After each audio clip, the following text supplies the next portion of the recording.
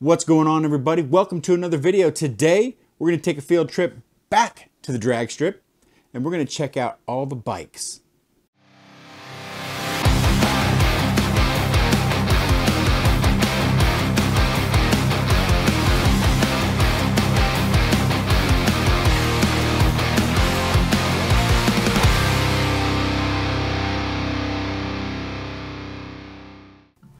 See, last time we went to the drag strip, we didn't really know what to focus on.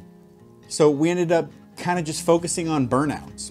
All the dragsters, the hot rods, going fast, the loud noises, and we completely overlooked the bikes.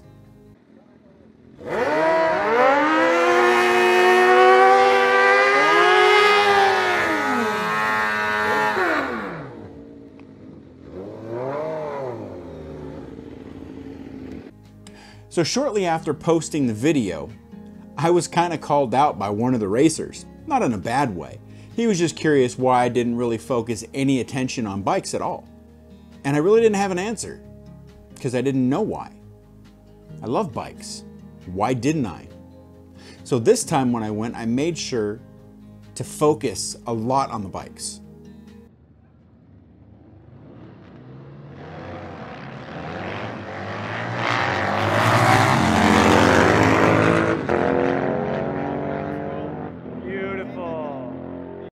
The reason there weren't a whole lot of bikes in the first video is because I didn't really know what I was looking for. I was still new to motorsports. I was still new to going to the drag strip. It was my first time there, my first time at any drag strip.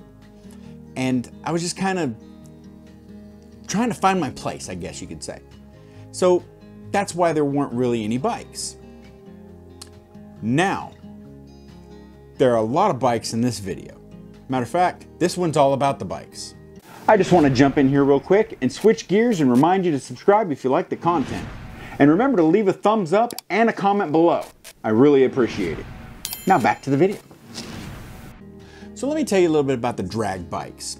A lot of them look street legal. They probably are. There's a lot of Harleys, a lot of the Kawasaki's and Suzuki's and things like that, the Hondas. And then there were the dragster bikes, the ones with the bars in the back so they don't flip over. There's this one bike, man, I love it. It's like red and silver or red and white, and it's just sleek and it's sexy, man. I love it. It's amazing looking.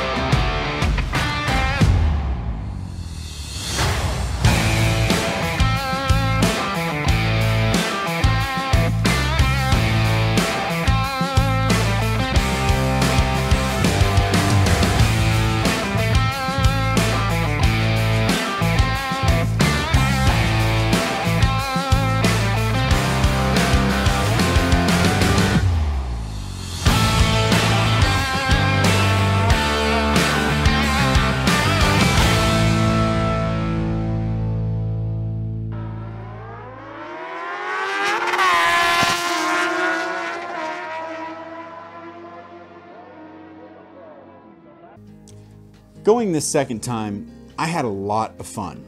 More fun this time than I had the first time. And some of that I'll touch on in the next video, but for now, let's just say that the experience was different.